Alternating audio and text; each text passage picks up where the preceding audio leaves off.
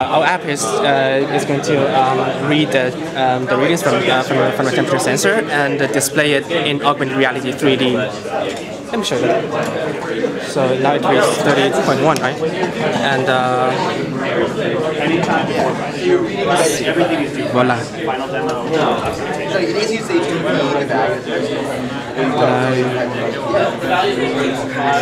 Okay, capture. Yes. So yeah.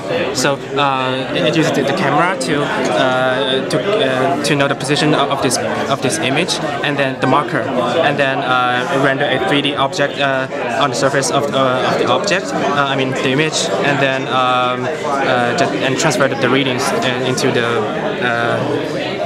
digits shown on the object. And also it can, let's see.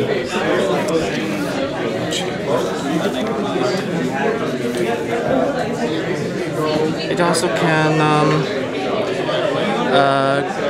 query the internet for some cities' temperature and do some bar charts like stuff.